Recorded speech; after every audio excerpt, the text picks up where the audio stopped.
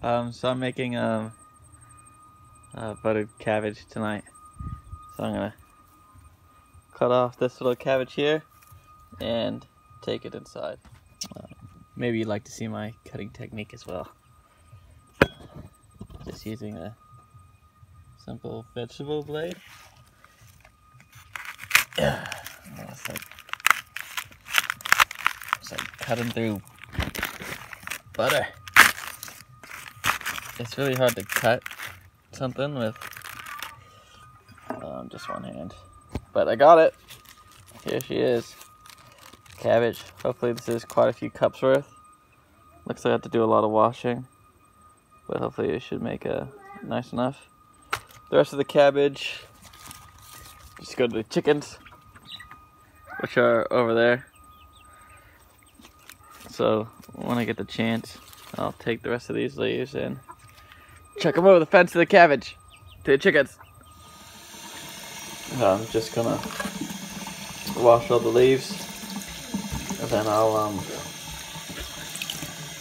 dice them up. So what? It's all washed now, so I'm gonna cut it up. Time for a time-lapse video.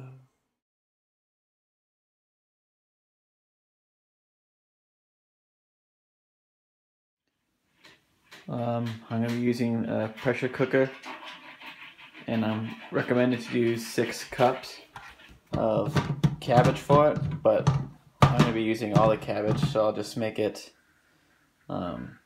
proportioned or ratioed.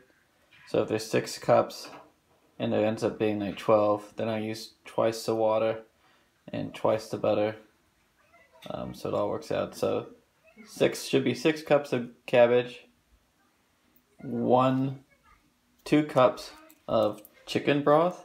I'm using chicken cubes, chicken stock, half a cup of butter, and that's about it. Really basic.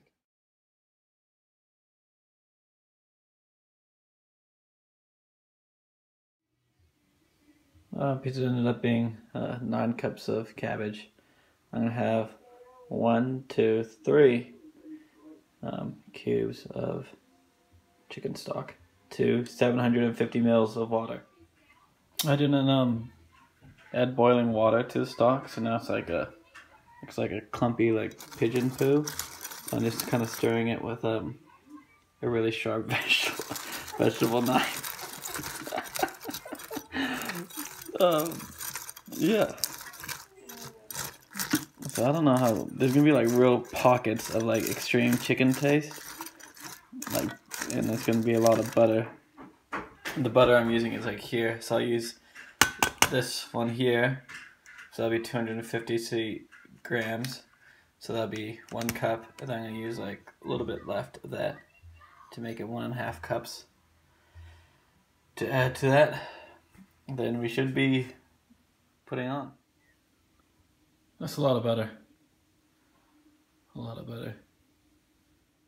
It's on manual now for 40 minutes. You put the lid on properly and the thing is in the middle. Thank you, dear. I have it under control. I didn't have it under control. But hopefully things will be good in 40 minutes. Okay, the time has finished. Let's see what she looks like. Ooh, steamy. Wow, there's a lot of butter there. It smells awesome. Oi, get down. Yeah, get down.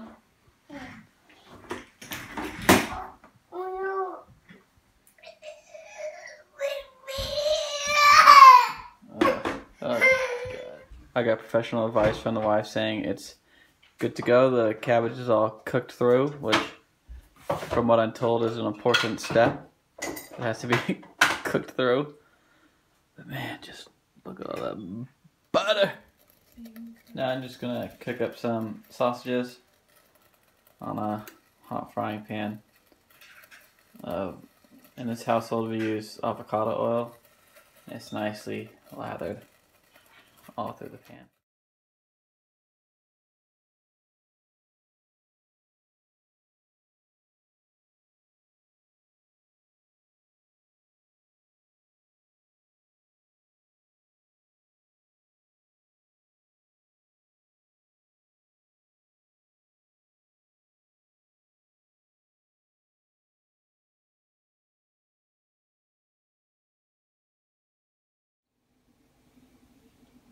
The sausages are ready now to be cut up. I've cut one up already to put into the baby's bowl. He usually has 2 sausages. I like to cut them up into kind of shape of these.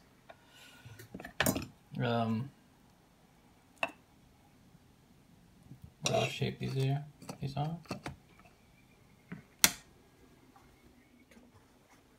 The baby now has his helping of sausages, so I'm just gonna give him his cooked buttered cabbage. There's a lot of fluid in this, so hopefully I could. Oh! He hasn't tried buttered cabbage yet, I don't think, so I don't know if he's gonna like it. I'm just shaking all the fluid off it because it's very, very buttery. Super buttery. 1, 2. Whew. Still very hot. I guess keeping it warm, but keeping it warm I think just means. Oops, I wasn't even filming there. Keeping it warm means still keeping it hot. You can see the steam coming off it. So I'll just rest there next to the eggs and puff pastry to cool down to eat, but that's essentially it. Pre-cooked sausages, buttered cabbage. Hopefully that's a win for the little boy and myself. And there's heaps of buttered cabbage left over, like 9 cups. There's no way I could eat that in one sitting, especially with a tray of sausages. Hopefully that'll be a quick and easy meal for upcoming households. Bye.